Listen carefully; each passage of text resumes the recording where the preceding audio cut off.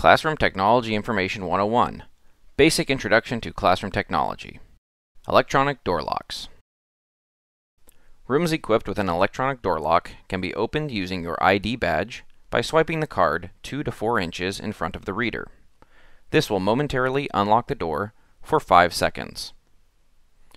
To keep the door open for the duration of your class, you would swipe your ID badge in front of the reader and press star for pound. The light on the reader will turn green, indicating that the door will remain open. When you have completed your class, press star 20 pound to lock the door. The indicator light on the door will turn red to indicate that the door is locked. A card read is not necessary to use the star 20 pound command. For additional information, consult our knowledge base at kb.cu-portland.edu.